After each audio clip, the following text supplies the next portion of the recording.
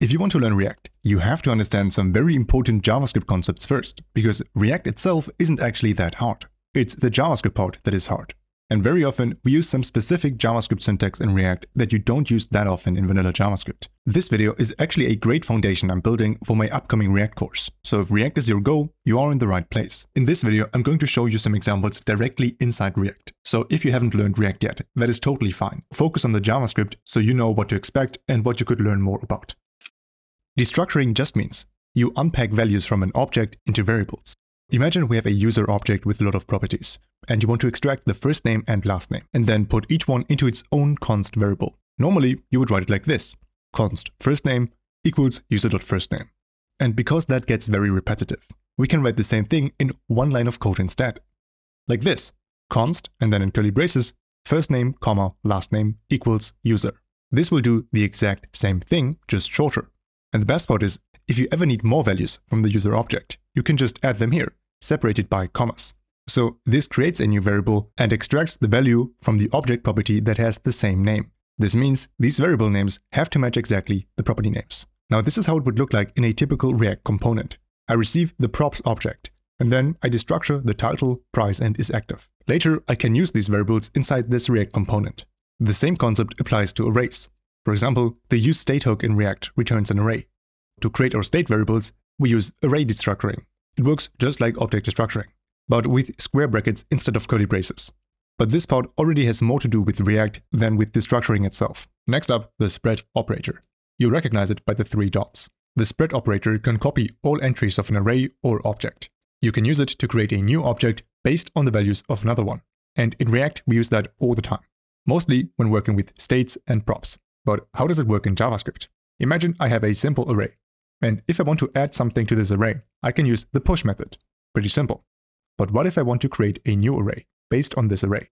And I want to add a new element to it without modifying the original array. Using push would not work here, because we're still performing that push on the original array. So if we take a look at the console, we can see how both arrays now contain 3 items. And this is not good. I want to keep the original array unchanged, and at the same time use it as the basis for my new array. The solution is the spread operator, because it can copy all entries of an object or array.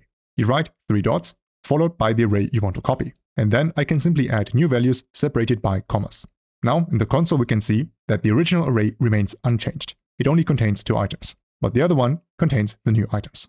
And of course, the same idea applies to objects. I use the spread operator to copy all properties and values from one object into another. Now let's get to the most important concept yet: array methods. React relies heavily on a few array methods. The most important one is map, because you can use this to turn data into UI. Imagine you have a products array. Each product has an ID, a title, and a price. Now you want to display that list on the page. With map, you can loop over every product. And then for each one, you return a piece of UI. This pattern is used all the time in React. There are also a few other array methods that come up a lot. Filter can remove items. For example, only show products under 20 euros. Find picks one item, like open the product with this ID, and includes checks simple conditions, like is this category selected. So these are definitely worth learning. The ternary operator lets you handle if statements in one line of code. Instead of writing a full if statement, you write a condition, then a question mark and 2 outcomes, one for true, then a colon, and then one for false. In React, we use this to decide what should be rendered. For example, you might show a buy button only when the product is in stock. So you ask in stock question mark, and then return the button. Else, which is the colon, you return a message like sold out. If this syntax looks strange at first, that is completely normal. But once you get used to it, you will use it all the time. Closely related to that is the logical AND operator. This one is so simple. If the expression on the left side is true, React will render what is on the right side. If it is false, React renders nothing. For example, when the product is on sale, you render a span which says sale. React takes advantage of this behavior to conditionally render elements. Now let's talk about optional chaining and nullish coalescing. These 2 features make your code much safer. Optional chaining lets you access a value only if it exists. So imagine you want to show a user's first name in a heading. Without optional chaining, your app would crash if the user does not exist yet. Loading some user data could take some time. So you simply add a question mark after the user. It's basically asking if the user exists, and only then access the .firstname. Nullish coalescing uses 2 question marks, and it is meant for precise fallback values. It only kicks in when the value is null or undefined, and nothing else. In this example, guest is only used when first name is missing. So if first name is an empty string or a value like 0, it will not be replaced because it is still there.